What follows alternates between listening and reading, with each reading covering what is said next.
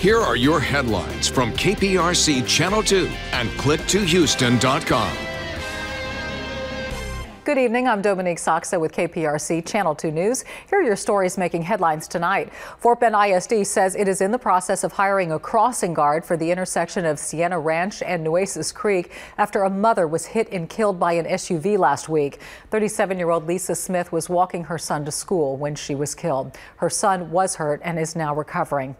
The city of Houston is going to resume curbside recycling collection after a 2.5-month suspension due to Hurricane Harvey recovery. B-Week collection begins Monday, November 13th. A-Week starts Monday, November 20th. If you have specific questions, you can reach out to 311 or go to click2houston.com for a list of the things you need to know. A big honor for Astros second baseman Jose Altuve. Altuve received the American League Hank Aaron Award.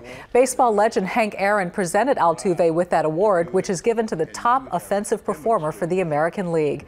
And for our weather overnight, clear skies with temperatures dropping into the 50s.